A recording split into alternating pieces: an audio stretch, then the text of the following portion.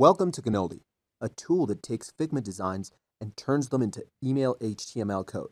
Now you can use your favorite design software, that's Figma, to build emails with the help of Cannoli, an email editor that works with Figma files. Cannoli works by grabbing the URL of your Figma file and then allowing you to select an artboard from the file. Once selected, Cannoli then automatically codes your artboard into email code. Cannoli is the perfect platform to put the finishing touches on your email, like adding pre-header text and links.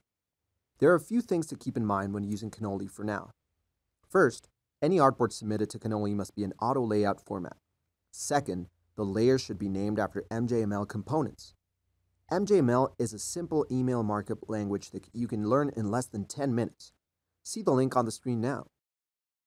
Don't want to learn MJML? We have a community file with many examples and ready-to-go MJML components and layouts that you can use or alter. Feel free to duplicate the file and make it your own.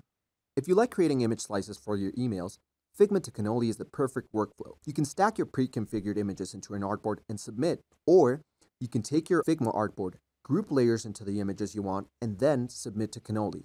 Regardless of how you approach designing emails in Figma, Cannoli is the perfect companion. Submit your Figma URL.